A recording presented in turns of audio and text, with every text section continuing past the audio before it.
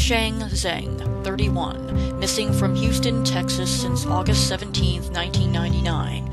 On the day he went missing, Zheng called his boss and his fiancée and said there was an emergency and he had to travel to Austin, Texas, but would be back in 2 days. He left his luggage, wallet, keys, and cell phone behind, however, and never returned.